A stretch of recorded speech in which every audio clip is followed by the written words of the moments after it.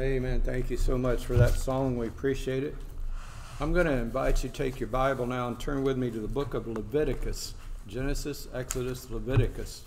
The third book of the Bible. For those of you who like to be ahead, we're going to be in Leviticus for a little bit. Then we're going to the Gospel of John, then 1 Corinthians, and then finish up back in the beginning of the book of the Acts of the Apostles. We got time for all that. We're going to hurry. We're going to hurry, I promise you. Before we read, I want to say this. More and more, I've been studying the Bible for over half a century now, still learning things, and you could say, well, you must be a slow learner, and you'd be right. But I'm still learning things, and I'm more and more impressed with how the Bible, just all of it, fits together. There are so many things, and I'm going to try to show you just some of this today. Can't show you all of it. I'm going to show you some of it that shows the unity of the Bible and how this cannot be coincidence. The odds of what we're going to see today being coincidence are just astronomical. And speaking of astronomical, there was the first manned space flight launched from the United States yesterday, first one since 2011. Just say, what's that have to do with the message? Not much, but it is astronomical. And so wanted to share that with you. I get excited about that kind of thing. I always have. Leviticus chapter 23. Leviticus chapter 23.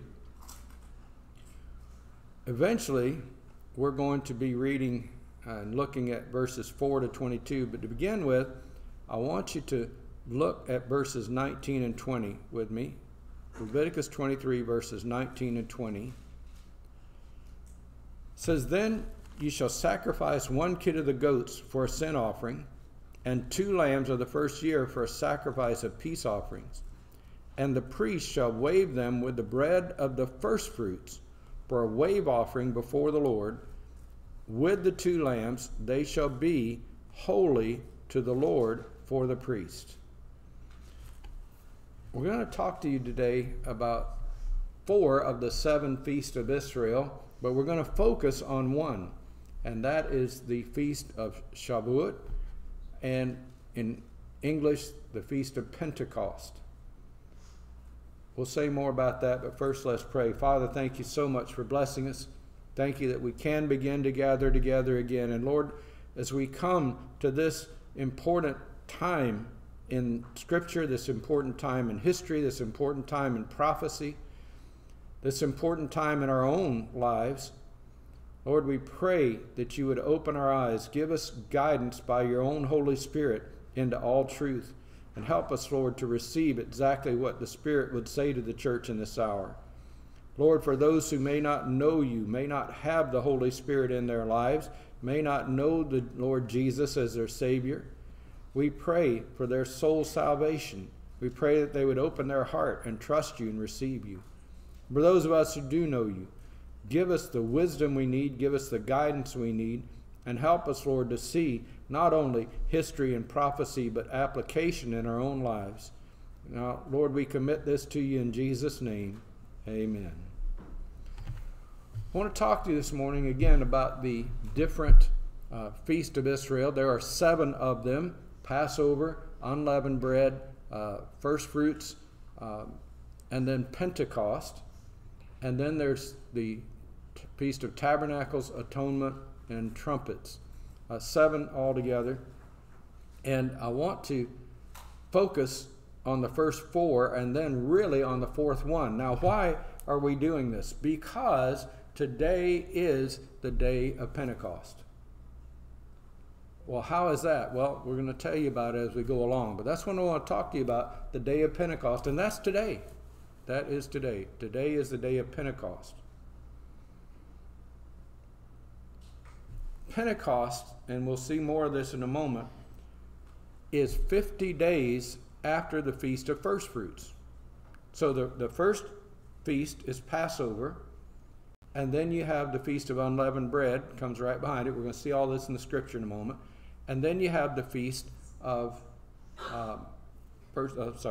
Pentecost, unleavened bread, first fruits.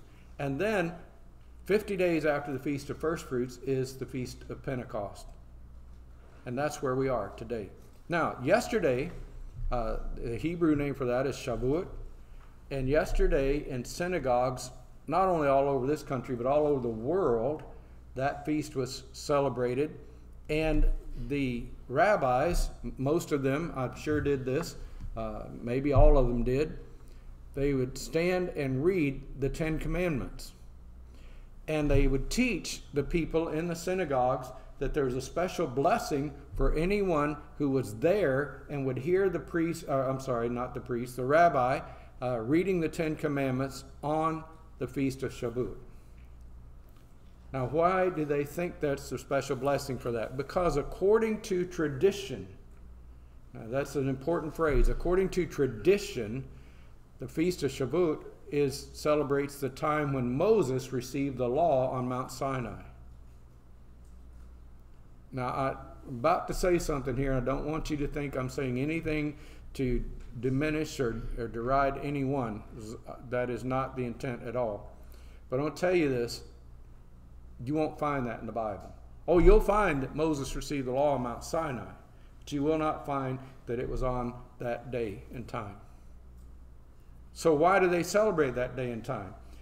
It's purely tradition to celebrate it then. Oh, so they're wrong to do that. Well, I wouldn't go that far. Why not? Is it wrong to celebrate the giving of the law? I don't think so. What would be wrong in that? Is it wrong to have a day set aside to celebrate the giving of the law? I don't think so. The Bible does not prescribe that that's what this feast is about. And we're going to show you what the Bible says it's about. But if you want to celebrate the giving of the law on the Feast of Pentecost, that's fine. That's fine. I was telling some of the camp staff yesterday, we do the same thing in Christian tradition. We celebrate December 25th, the birth of the Savior. And the truth of the matter is, most likely Jesus was not born on December the 25th. Okay?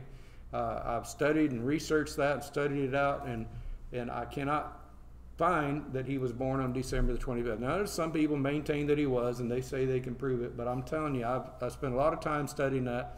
I cannot find proof that he was born on December 25th. But, was Jesus born? Yes. Is it wrong to celebrate? Well, I've heard people say, no, you shouldn't celebrate that at all. As a matter of fact, in the colonial days, there were colonies that outlawed the celebration of Christmas. They said, that's wrong, it's pagan, it's not right, you should not celebrate Christmas. And you got in trouble if you did. Really? Yeah, you got to know your history, folks. You really do. So, is there any biblical basis for celebrating the birth of Jesus? Well, let me ask you something. In the Gospel of Luke, when the angels appeared to the shepherds and announced the birth of the Lord, and they sang, "Glory to God in the highest, on earth peace, goodwill to men," was that a celebration? Was that a celebration of the Lord's birth? It was, wasn't it? And then later, when these wise men come in the Gospel of Matthew and they was that a celebration of the birth of the Lord? Apparently it was. So evidently there is biblical basis for celebrating the birth of the Lord. But the Bible does not say you will celebrate the Lord's birth on December 25th. It doesn't say that. So that part is tradition. Am I making sense to you? I hope so. So again, I'm not criticizing rabbis and synagogues for celebrating the giving of the law on the Feast of Shavuot. Well, what I'm telling you is, so much easier to just say Pentecost, so we're going to do that, all right? The thing is, that's not what that feast is really about. Not wrong to do it. I actually think it's a good thing that they take time out and read the Ten Commandments. I wish more people would do that. And pay attention, not just read it, pay attention to what it says. But let's see what the Feast of Pentecost is really about according to the Bible.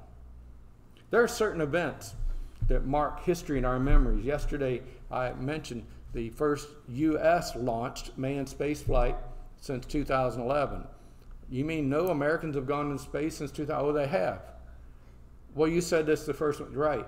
Because our folks who have needed to go to the space station since 2011 go over to Russia, and they go up with the Russians and come back with the Russians. That's what's been going on, okay? Yesterday marked the first time since 2011 a U.S. launched manned spaceflight occurred, and they're planning to go to the space station. That was largely because of the private corporation SpaceX, their engineering and their spacecraft and so forth, which is owned by Elon Musk, who does Tesla and a lot of other things. That's all been in the news, but maybe you missed it because there's a lot of other things that are going on in the news, but it's all been there. So maybe that's a date to remember. You can probably remember, as most of us can, that date in 1969 when man first walked on the moon. There are also some other dates where some of you weren't alive when these things happened, but those of you who were, I'm pretty sure you could tell us, stand up right now and tell us where you were and what you were doing when these things occurred. November 22nd, 1963. President Kennedy was assassinated. I know exactly where I was and what I was doing when I heard that news. And if you were alive then, you probably can do the same thing. January 28, 1986. It's talking about space flight. The Space Shuttle Challenger, carrying the first teacher to go into space, exploded just seconds after takeoff. I know exactly where I was, what I was doing when I got that news. I heard that news over WRMB radio. September 11th, 2001. The attacks on the World Trade Center, the Pentagon, and the failed attack that crashed into the Pennsylvania field. You know where you were and what you were doing when that happened.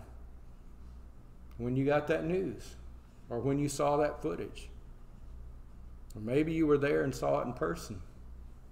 Now, I was not there and saw it in person. I was here when it happened, got the news right here.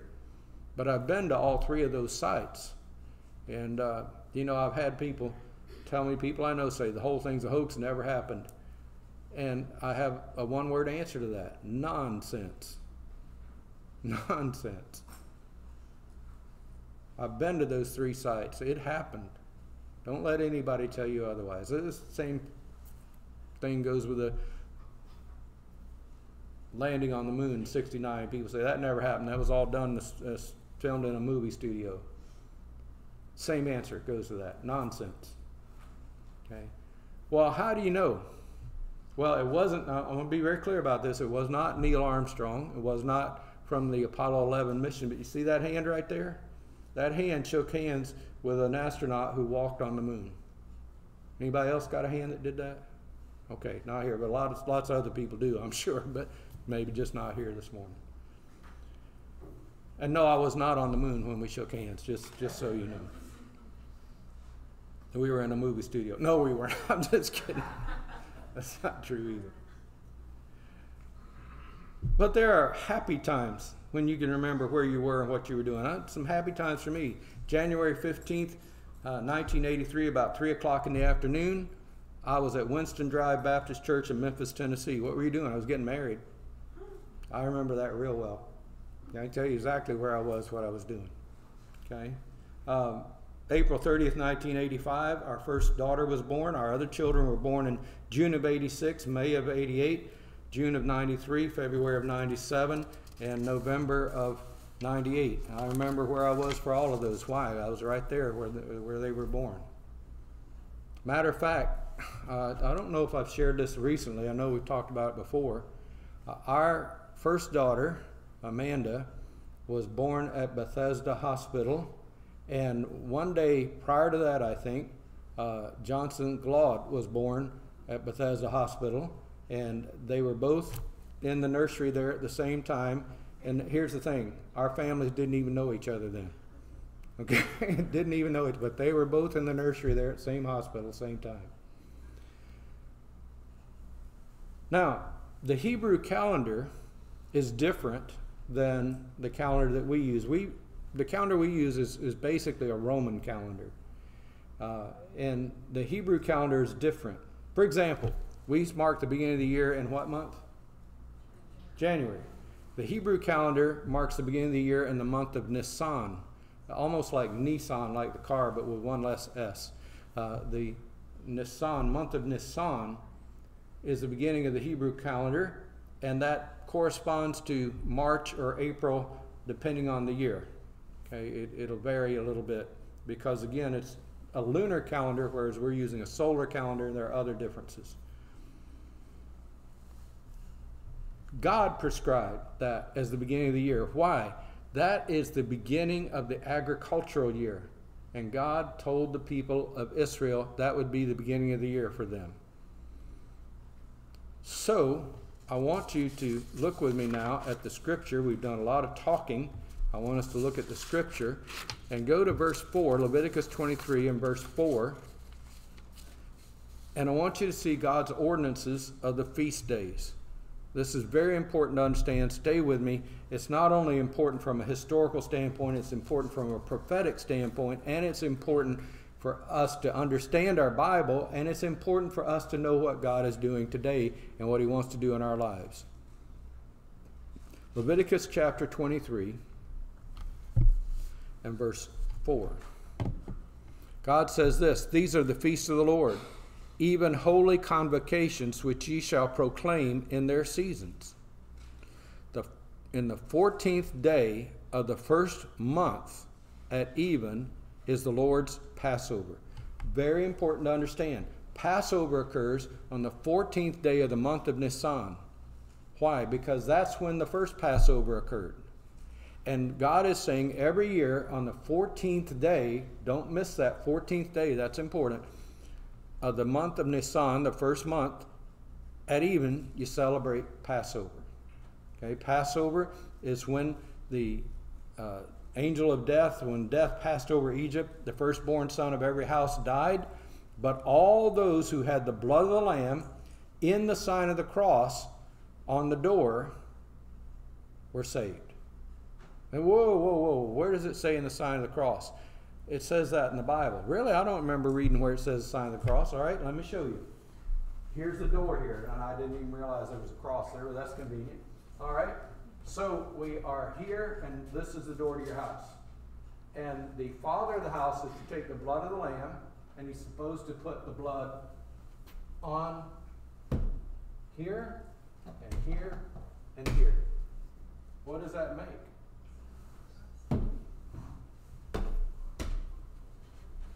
It's the sign of the cross.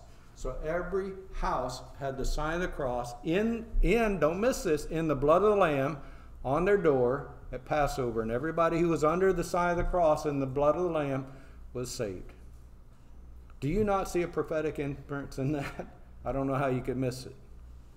Now, let's be fair about this. Did the people of Israel, that first Passover in Egypt, did they know that the Savior coming would be named Jesus? No.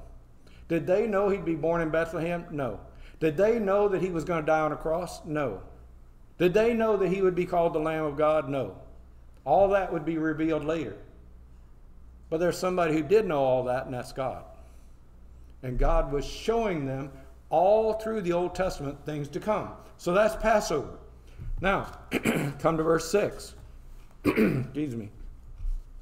Verse 6, on the 15th day, so the next day after Passover, on the 15th day of the same month is the Feast of Unleavened Bread. Feast of Unleavened Bread unto the Lord. 7 days you must eat the unleavened bread. So unleavened bread lasts for 7 days, and for 7 days they're to eat unleavened bread. Leaven is like yeast that's added to the bread, makes the bread rise. So basically what you have is flat bread.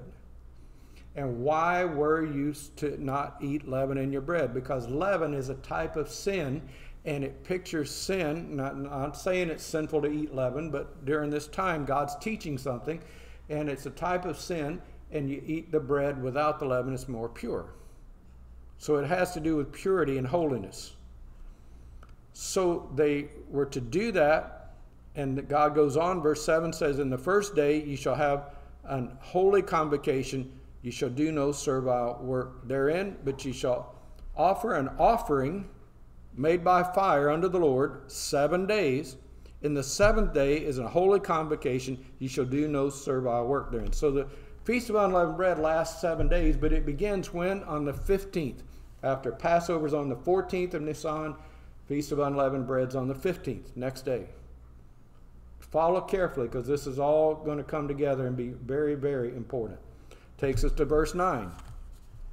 And the Lord spake unto Moses, saying, Speak unto the children of Israel, and say unto them, When you be come into the land which I have given you, ye shall reap the harvest thereof. Then you shall bring a sheaf, one sheaf, of the firstfruits of your harvest unto the priest. Now here's what this is. A sheaf, one. You hope when you plant a crop, you get more than one sheaf. You want lots of sheaves. Okay? You know that hymn we sing sometimes, bringing in the sheaves? All right. So that's what you want. You want to bring in the sheaves. But this is one sheaf. And which one? It's the first one that springs up of the harvest. And you bring that first one to the priest. And what's he going to do with it? Verse 11. And he shall wave the sheaf before the Lord to be accepted for you. That sheaf is symbolically accepted for you. On the morrow, after the Sabbath, the priest shall wave it. And you shall offer, and don't miss that, on the morrow, in the morning, after the Sabbath, the priest is going to do that. And you shall offer that day, when you wave the sheaf, an he lamb, without blemish, of the first year, for a burnt offering unto the Lord. And the meat offering thereof shall be 2/10 deals of flour mingled with oil, an offering made by fire unto the Lord for a sweet savor. And the drink offering thereof shall be of wine the 4th part of an hin. And ye shall eat neither bread, nor parched corn, nor green ears, until the selfsame day that ye have brought in offering unto your God. It shall be a statute forever throughout your generations in all your dwellings. So that's the first fruits. The first fruit is one sheaf. It's the very first one you get, and you bring it to the priest, and he offers it to the Lord. For you, on your behalf. So follow, you got Passover. Passover, the blood of the Lamb, protects you from death. You're under the sign of the cross. You have unleavened bread. It's a quieter feast, but it is a feast, and it's purity, a time of purity. And then you're going to have first fruits. And first fruits comes right after that, is the third feast on the third day. Passover is the 14th. Unleavened bread begins on the 15th. First fruits on the 16th of Nisan. Okay? And this may get confusing, but stay with me because it's so important. So the Feast of First Fruits on the 16th day of Nisan, or the third day after Passover. Look again at verse 11.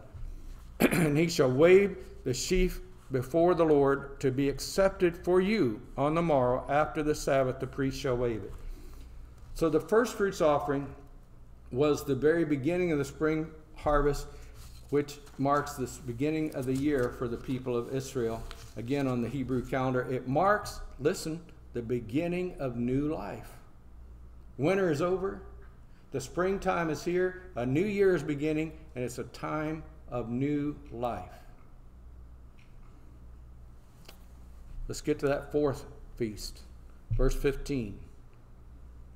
And ye shall count unto you from the morrow after the Sabbath, from the day that you brought the sheaf, one, of wave offering, 7 Sabbaths shall be complete. 7 Sabbaths means 7 weeks. This feast is also called the Feast of Weeks. So 7 Sabbaths. Now 7 weeks made up of 7 days. How many days is that? 49. 49 days, right? Okay, stay with me. Then in verse 16, even unto the morrow after the 7th Sabbath shall ye number 50 days. So 1 day, 7 weeks, 7 Sabbaths plus 1 day. 50 days, ye shall offer a new meat offering unto the Lord. 50 days of what? 50 days from the Feast of First Fruits unto the Feast of Pentecost. You with me? Okay. Verse 17, and you shall bring out of your habitations 2 wave loaves. Now you're not just bringing a sheaf, you've already milled this grain and you've made bread out of it. 2 wave loaves of 2/10 deals, and they shall be of fine flour. They shall be baken with leaven. They are the first fruits unto the Lord. And you shall offer with the bread 7 lambs without blemish, 7 the number of completion in the Bible, of the first year, and 1 young bullock and 2 rams. They shall be for a burnt offering unto the Lord. with their meat offering and their drink offering, even an offering made by fire of sweet savor unto the Lord. Do you know, in our Wednesday night studies of the book of Revelation, you know what we found as a sweet savor unto the Lord? Your prayers. Your prayers. Same concept. Verse 19, then you shall sacrifice 1 kid of the goats for a sin offering, and 2 lambs of the first year for a sacrifice of peace offerings. And the priest shall wave them with the bread of the first fruits for a wave offering before the Lord, with the 2 lambs. They shall be holy to the Lord for the priest. So that feast of first fruits was made for you, but this offering is made for the priest. Okay?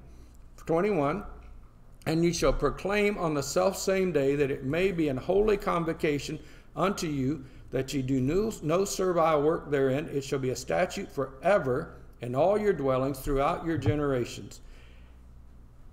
And when you reap the harvest of your land, thou shalt not make clean riddance of the corners of thy field when thou reapest, neither shalt thou gather gleaning of thy harvest. Thou shalt leave them unto the poor, and to the stranger. I am the Lord your God. So when they're bringing in the harvest now,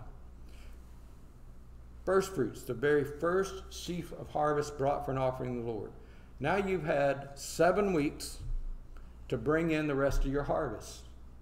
And now you're celebrating the ingathering of the harvest. This is, again, very important. What is the Feast of Pentecost or Shavuot about? It's about celebrating the ingathering of the harvest and then bringing an offering of that to the Lord. But you're not to take it all. The people of Israel were to leave a little bit of gleaning on the side for the poor, for the person who didn't have any crops. They didn't have anything. They can come along after you've reaped your harvest, whatever you missed. And if I'm no farmer, but I know anytime you glean a field, you leave a little bit behind. You miss some of it. Whatever you miss, that's for the poor to come along and so that they're taken care of. They have something to eat.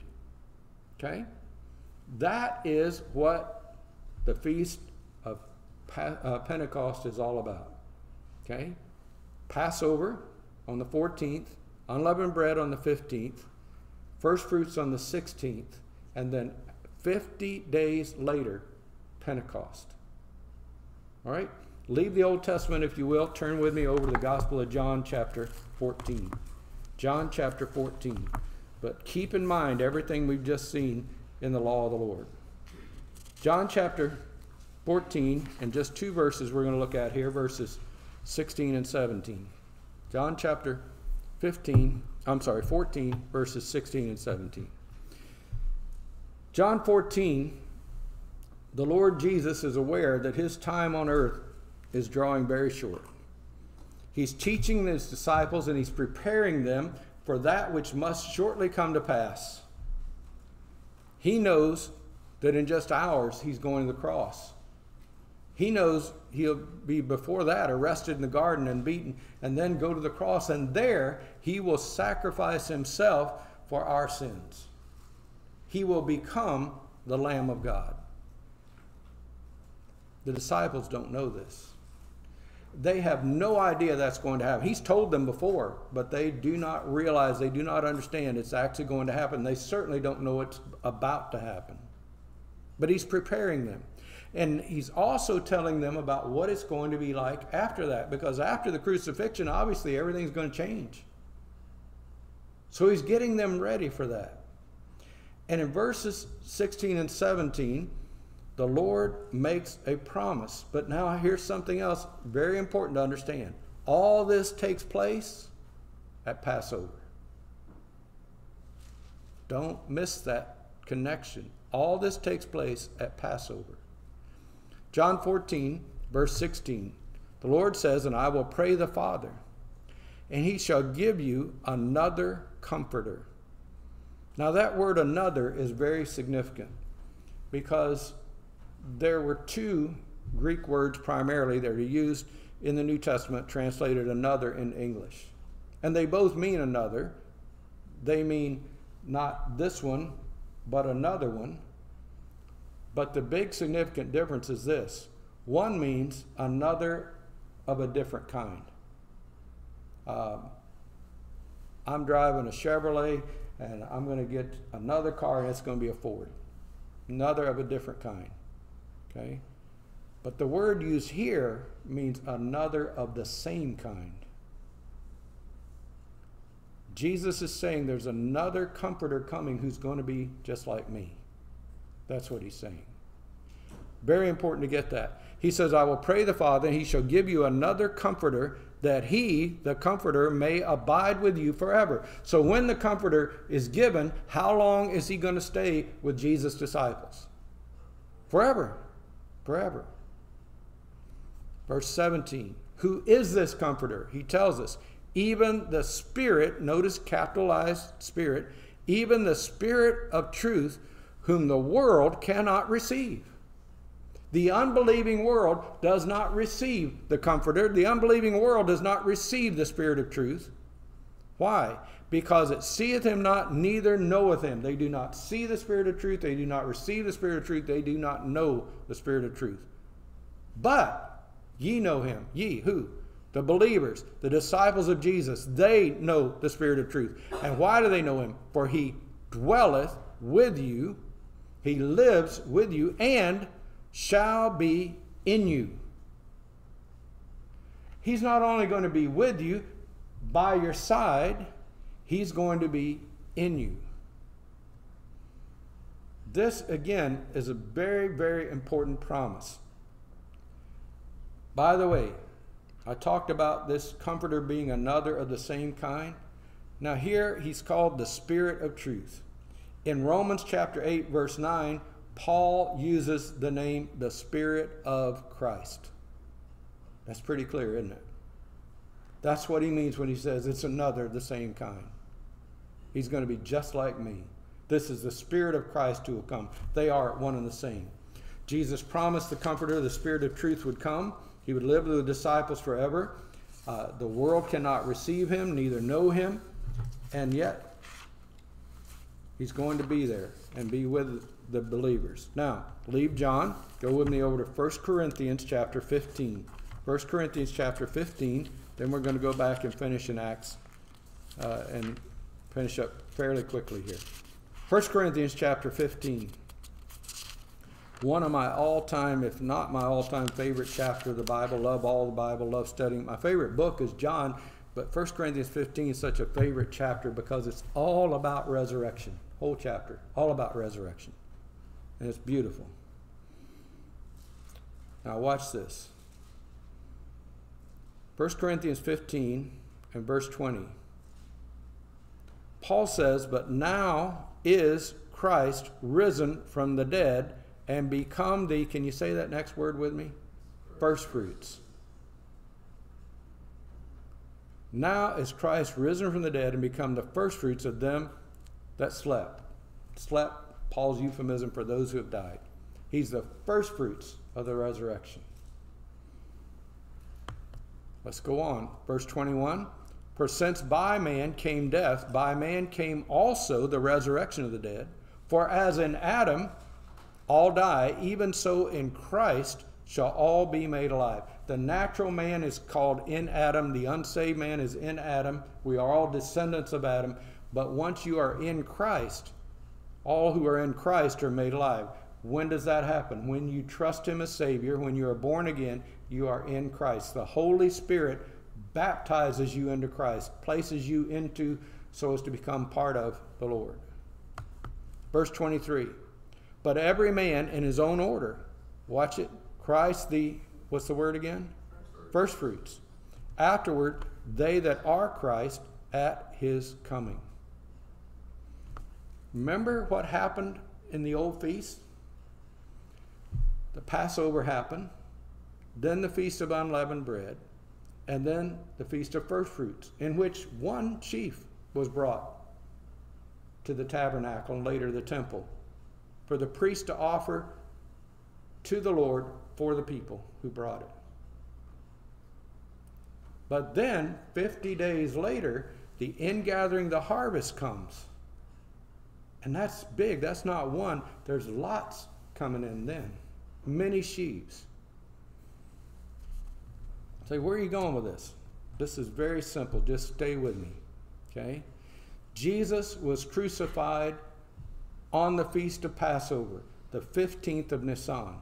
He was buried and lay in the tomb on the feast of unleavened bread, the 16th of Nisan. Then on the third day, the 17th of Nisan, he rose from the grave on the feast of first fruits and became the first fruits of the resurrection of those who are saved. What's coming next? The ingathering of the harvest. Does that make sense to you? Do you not understand that God told the people of Israel all this thousands of years ahead of time? And then they repeated it year after year after year after year so that they wouldn't forget? That's what Pentecost, the Feast of Pentecost, or Shavuot, is about. Not about the giving of the law. Nothing wrong with celebrating the giving of the law. Let me repeat that. Not criticizing that. That's fine. But you want to know what's really about? This is it. This is it. Now, we're going to finish up. Let's go to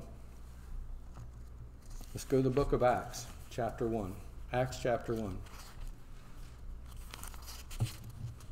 And there we'll finish up. We're going to finish up in Acts 1 and 2. Acts chapter 1 and verse 1.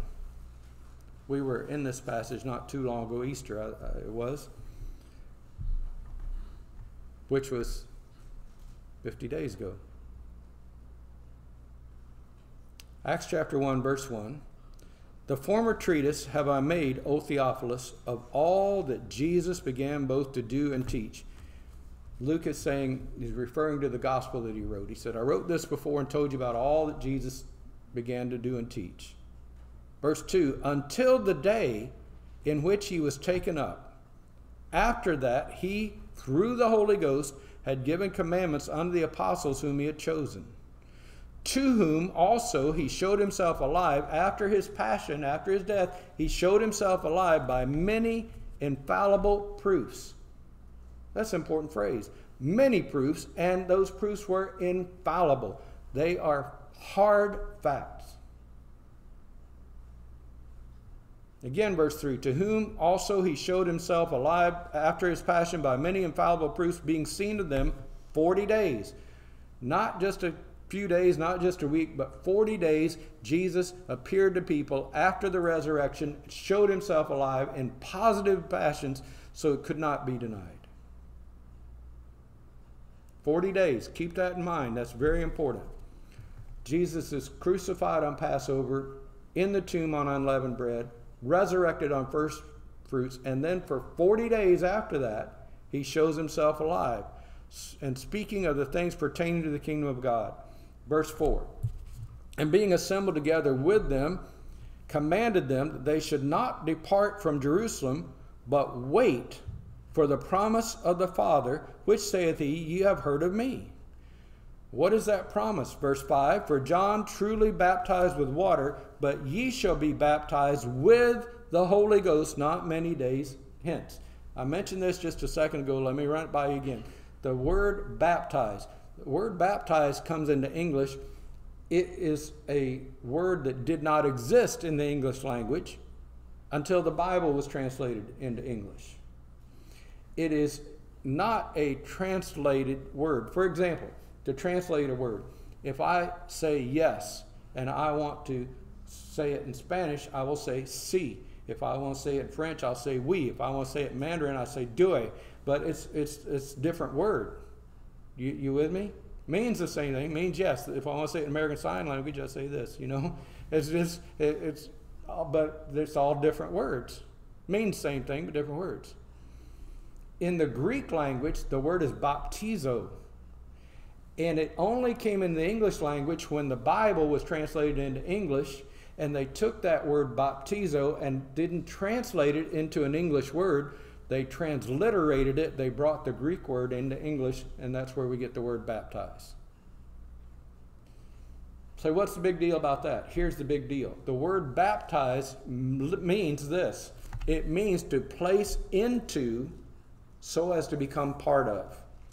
In the New Testament time, New Testament times, they would build a building and they would have a cornerstone that the building was lined up off of, so important for the building. It keeps everything square and plumb and like it ought to be. And then when the building is finished, they took a stone and placed it into the wall. They didn't attach it to the wall. They placed it into the wall so it became part of the wall, commemorating when this building was built and who built it. We have a similar plaque back there showing when we dedicated this building and so forth, but ours isn't baptized into the wall. Ours is attached to the wall. Okay? They didn't do it that way. They placed that stone into the wall so it became part of the wall. And that's what the word baptize means. So when you baptize somebody in water, what do? You place them into the water. Well, the church I came from, they poured a little water on you. Well, that's their tradition. We talked about tradition earlier. That's not what the word means. The word means to place into. So to become part of the water? No, it's symbolic. You're not becoming part of the water. You're being placed in the water, but you're being placed into the body of Christ. So Jesus says here, look at verse 5 again, John truly baptized with water, and that was symbolic. But ye shall be baptized with the Holy Ghost not many days hence. Remember, Jesus said when the Spirit of truth would come, he would dwell with you and be in you. So what's the Holy Ghost? What's the baptism of the Holy Ghost? Well, that's when we shout! Well, a lot of people believe that, but that's really not what it is. Now, if you want to shout, shout. I'm not getting off on that. But the point I'm trying to get you to see is that's not what the word means. What the word means is that the Holy Spirit takes the believer and places them into Christ so you become part of Christ, and that's what it means to be in Christ. Does that make sense to you? Okay. Let's keep going. Verse 6. When they therefore were come together, they asked him, saying, Lord, will thou at this time restore again the kingdom of Israel? They knew that he was the Messiah of Israel, and the Messiah was to restore the kingdom. So, Lord, you've been crucified, you've been buried, you've risen again, you've been around here for 40 days. Is this when you're going to restore the kingdom of Israel? Understandable they would ask that question. Watch Jesus answer. Verse 7, he said unto them, It is not for you to know the times of the seasons, which the Father hath put in his own power, but ye shall receive power. You're going to receive power. It's not in your power to know when these things are going to happen, but you're going to have power. Here's your power. You're going to receive power when? After that, the Holy Ghost has come upon you. That's when you receive power. After that, the Holy Ghost has come upon you, and what are you going to do with this power? You shall be witnesses unto me. A witness is somebody who tells what they've seen and what they know to be true. You're going to be witnesses unto me both in Jerusalem and in all Judea and in Samaria and unto the uttermost part of the earth. That's their power, to be witnesses. They're empowered by the Holy Ghost to be witnesses to the whole world. Verse 9, and when he had spoken these things, while they beheld, he was taken up. A cloud received him out of their sight. And while they looked steadfastly toward heaven, as he went up, behold, two men stood by them in white apparel, which also said, Ye men of Galilee, why stand ye gazing up into heaven? This same Jesus, not another, this same Jesus, which is taken up from you into heaven, shall so come in like manner as ye have seen him go into heaven. What are these two men in white apparel saying? You just saw him go, he's coming again. That's what they said. And it won't be another like him, it'll be him. Now watch this. All this happened when? 40 days after the resurrection. Are you with me? Watch. Verse 12. Then returned they unto Jerusalem from the mount called Olivet, which is from Jerusalem a Sabbath day's journey. And when they were come in, they went up into an upper room, where abode both Peter and James and John and Andrew, Philip and Thomas, Bartholomew, Matthew, James the son of Alphaeus, and Simon Zelotes, and Judas the brother of James. These all continued with one accord in prayer and supplication with the women and Mary the mother of Jesus and with his brethren. Now, they're all in the upper room praying together. And in verse 15 it says, In those days Peter stood up in the midst of the disciples and said and said the number of names together were about 120. So how many of them were there? 120. That's not coincidental either.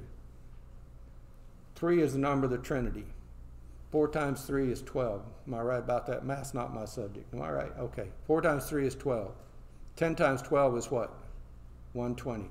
Don't miss that. It's not an accident. It's not a coincidence that there were 120 of them.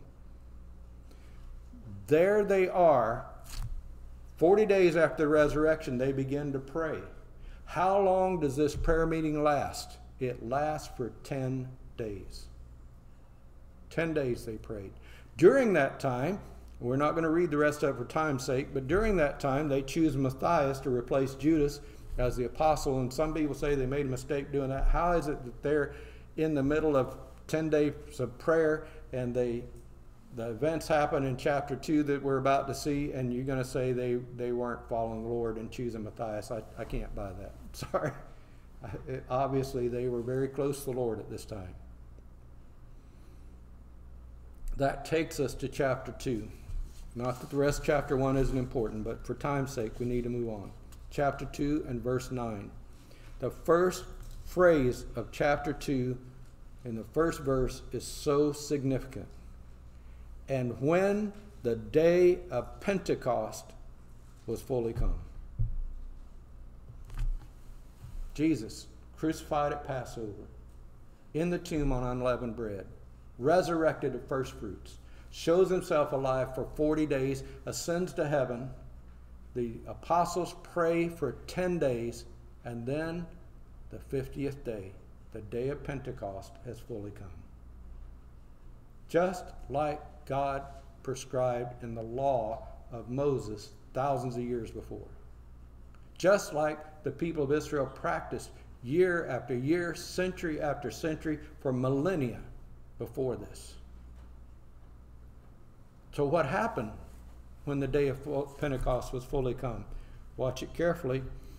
And when the day of Pentecost was fully come, they were all with one accord in one place. Those 120 disciples are all still together in the same place. And suddenly there came a sound from heaven as of a rushing mighty wind, and it filled all the house where they were sitting.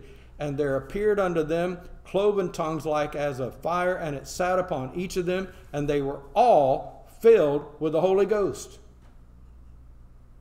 How many of those 120 were filled? All. They were all filled with the Holy Ghost. And what did that do? And began to speak with other tongues. The word tongues there, glossolalia, literally means languages. They didn't get new physical organs in their mouth. They got new languages.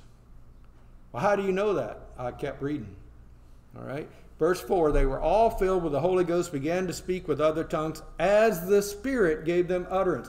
This is a special gift of God that they were able to speak with other languages. Listen to this. We don't have time to go back and look at it. Genesis chapter 11, you're going to have to read it for yourself. All the world speaks one language. All the world is building their own religion that excludes God. They're making man the focal point of worship. Man appears to be technologically advanced at that time, and man's going to worship man. And God comes down and does what? Divides their languages so that they can't understand each other. So that while they're building this tower, one of them guys up there working, and he turns to his friend a little bit down there and says, "Hey, hand me a hammer, will you?" And the guy says, "What are you talking about?" You know, they can't understand each other anymore. And God divided them. What happened here is God temporarily reversed that so that everybody understood each other again for a very short time, but for a very specific purpose. It wasn't just you know what, I haven't done a big miracle in a while. Let me just pull one off here. That wasn't it at all. A very specific purpose.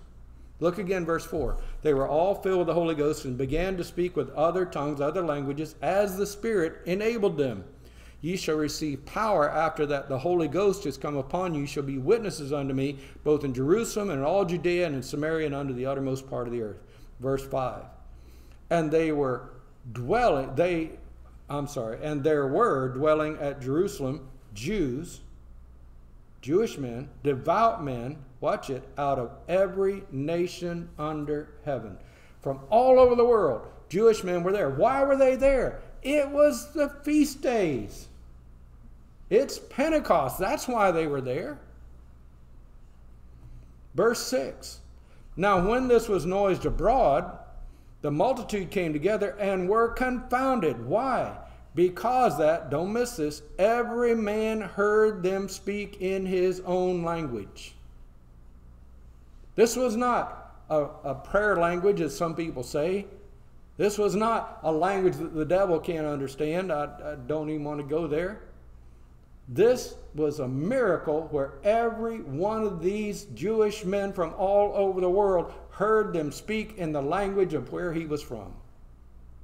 How do you know that? Well, I know it first of all because it says so here. Every man heard them speak in his own language, but it gets better because it even names the languages for us. We know which ones. Verse 7, they were all amazed and marveled, saying one to another, are not all these which speak Galileans? And how hear we every man in our own tongue, our own language, wherein we were born? Parthians and Medes and Elamites and dwellers in Mesopotamia and in Judea, Cappadocia and Pontus and Asia, Phrygia and Pamphylia, in Egypt, and in parts of Libya and about Cyrene, strangers of Rome, Jews and proselytes, Cretes and Arabians, we do hear them speak in our tongues, in our languages, the wonderful works of God. You know what God did? God enabled the apostles of that day to preach and everybody to understand in their own language what they were saying. That's what happened. Why did God do that? So that the whole world could begin to hear about Jesus. So verse 12, they were all amazed and were in doubt. They didn't understand why this was happening. They'd never seen anything like it, and the reason they'd never seen anything like it is nothing like it had ever happened before. And they were in doubt, saying one to another, what meaneth this? We don't know. What is this about? This is something brand new. Others mocking. Some of these people believed. We'll see that in a little bit. Others mocking said, these men are full of new. These guys are drunk. How does that possibly explain everybody hearing it in their own language? It doesn't. 14, but Peter standing up with the 11 lifted up his voice and said unto them, ye men of Judea and all you that dwell at Jerusalem, be this known unto you and hearken to my words. And Peter stands up and he begins to preach. When does he preach? When the day of Pentecost had fully come. Now, we're going to, again, for the sake of time, we're going to skip most of Peter's sermon here. Not that it isn't important. It is very important. But we're going to have to move down, and just for sake of time. So drop down with me to verse 32. Peter's been preaching. He cites David. He cites other prophets. And he says, this is what God has been telling us all this time. And he quotes David from Psalm 16. But you get to verse 32, Acts 2 and verse 32. And this Jesus, Peter said, hath God raised up, whereof we are all witnesses, just as Jesus said they would be. Therefore, being by the right hand of God exalted, and having received of the Father the promise of the Holy Ghost, he hath shed forth this which ye now see and hear. This is the work of the Holy Spirit that you're seeing. For David is not ascended into the heavens, but he saith himself, the Lord said unto my Lord, sit thou on my right hand, until I make thy foes thy footstool. Therefore let all the house of Israel know that God hath made this same Jesus, whom ye have crucified, both Lord and Christ. Peter is proving to them from the scriptures of the Old Testament, which is all the scriptures they had at that time, proving to them that Jesus is the Messiah, the Savior, who was promised since the days of Adam and Eve in the garden. And that promise reiterated through this millennia. You crucified him. Verse 37, now when they heard this, they were pricked in their heart and said unto Peter and to the rest of the apostles, men and brethren, what shall we do? They're convicted of their sin, understandably so. And everything that the people saw and heard was proof of the message that he preached. And the men see it and they're convicted of their sin and they want to know what? How to be forgiven. And what does Peter tell them? Verse 38. Then Peter said unto them, repent. That's what you need to do. Repent. Repent and be baptized, every one of you, in the name of Jesus. That's what you need to do. Now, does baptism save us? No, and many people use this verse to say that you're saved by baptism. Not what it says. Look at it again. Then Peter said unto them, repent, number one. Repent, and then after you've repented, be baptized, every one of you. How? In the name of Jesus Christ. For. The word for can mean several things in English. It can mean on behalf of, or it can mean because of. And the Greek word translated for here means because of, not on behalf of, or not in order to obtain. I'll give you $5 for that which you have to sell. That's to obtain it. You gave me a wonderful gift. I want to give you my thanks in return. I want to give you my thanks for what you gave me. You're not getting anything but my thanks. I'm thanking you because of what you did for me. That's what it means here. Then Peter said unto them, repent and be baptized, every one in the name of Jesus, because of the remission of sins, not in order to be saved, but because you've been saved. You're going to get baptized, and ye shall receive the gift of the Holy Ghost. When? When you are saved. You'll receive the gift of the Holy Ghost. For the promise is unto you and to your children and to all that are far off, and as many as the Lord our God shall call. And with many other words he did testify and exhort, saying, save yourselves from this untoward generation. So Peter comes to the conclusion of his sermon. Repent, be baptized, because you're in the name of Jesus Christ, because your sins have been paid for. You're going to receive the indwelling Spirit. And the believer who trusts Christ has the Holy Spirit because of what happened on the day of Pentecost. And Peter preaches to them and says to them, it's time for you to be saved. Now notice the order in verse 41, and we're finished. Then they that gladly received his word. What did they do? They heard the gospel that Jesus preached, the death, burial, resurrection of Jesus Christ, repentance and faith in him for salvation. They heard that. They gladly received his word. Then they were baptized. Baptism follows salvation. It has from the beginning. It does throughout history. It does today, always will. They that gladly received his word were baptized. And the same day were added unto them. Stop right there. There were mockers in the crowd. We know that. We read that. But there were men there who believed, men who heard the gospel in their own language because of the miracle of the giving of the Holy Spirit. And these men believed and were saved. And Peter's telling them, now you need to get baptized. And they did. And the same day were added unto them. Who's them? Those 120 folks who have been praying for 10 days. They were added to them. You know what we call those folks nowadays? The called out company. In Greek, the ecclesia. In Spanish, the iglesia. In English, the church. The same day were added unto the church. Who? Those who believed and were baptized. How many were added? About 3,000 souls. Wow. You talk about church growth. They went from a membership of 120 to 3,120 in one day. That's huge. That's huge. Bet you've never seen 3,000 baptized in one day. Well, I didn't see all 3,000 of them baptized, but I was in a place where they did baptize 3,000 in one day. But it wasn't like this. It wasn't that great outpouring of the Spirit that happened here. This was something they'd been working on for a long time to make it happen. This is a work of God that he had been working on a long time. Those who believed and received were saved. They were baptized. They were added to the church. When? When the day of Pentecost was fully come. The Lord came in the form of the third person of the Godhead, the Trinity, the Holy Spirit of Christ. The same Holy Spirit came to live in those present that day that believe, and the same Holy Spirit comes to live with and in every believer today. The moment that you believe and call upon the name of the Lord and trust Him to save you, the Holy Spirit comes to live within you. You know what we need? We need a great outpouring of the Holy Spirit of God today. That's what we need.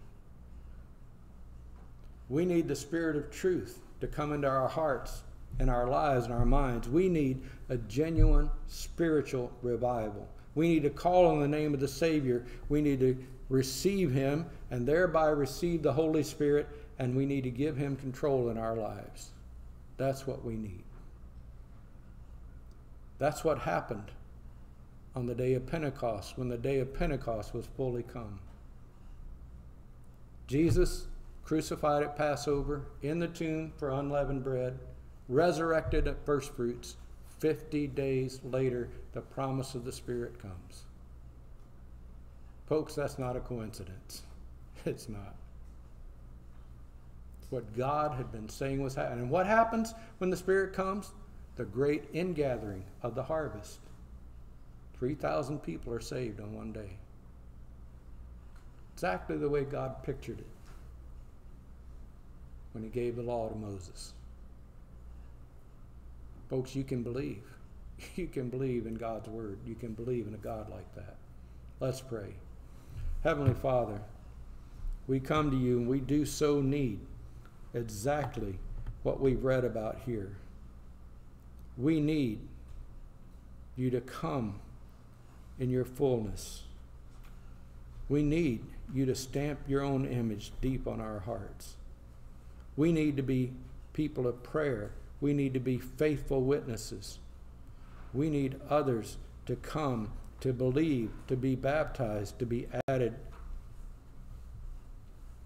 as we saw you did on the day of Pentecost. Oh, Father, forgive us our sins, we pray. If there's a soul listening today who hasn't already trusted you as Savior, may they open their heart and call on you, claiming the promise, whosoever shall call upon the name of the Lord shall be saved. Lord, may they say, Lord, I believe. I believe that you love me. I believe that you're the Son of God. I believe that you paid for my sins at the cross. And right here, right now, I'm trusting you as my resurrected, living Savior to forgive my sins, to save my soul, and to give me everlasting life. Thank you, Lord Jesus.